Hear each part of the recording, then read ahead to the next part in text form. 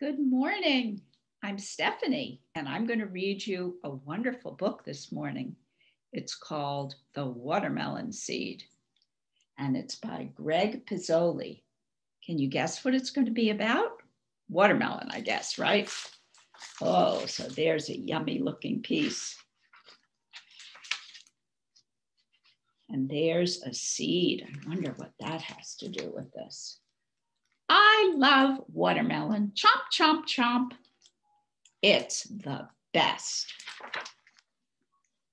Since I was a teeny tiny baby crocodile, it's been my favorite.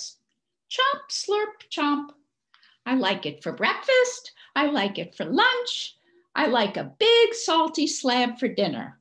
And I love it for dessert. I love watermelon. Oh, gulp. What happened, do you think? We're going to find out. I just swallowed a seed. Oh, no. I swallowed a seed. It's growing inside of me.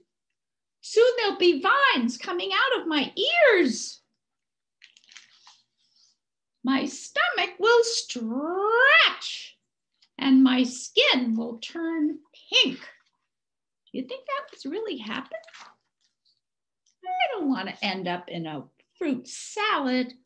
Look at him there in the fruit salad. Please, somebody help me.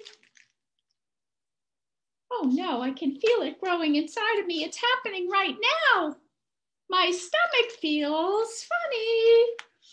Burp. Whoop. Look what came out. Here's the seed. Yay. That was too close.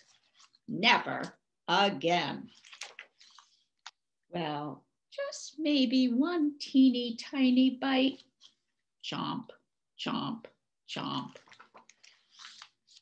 Uh-oh. What do you think happened? That's the end of the book. You're going to have to guess. I hope you enjoyed the watermelon seed.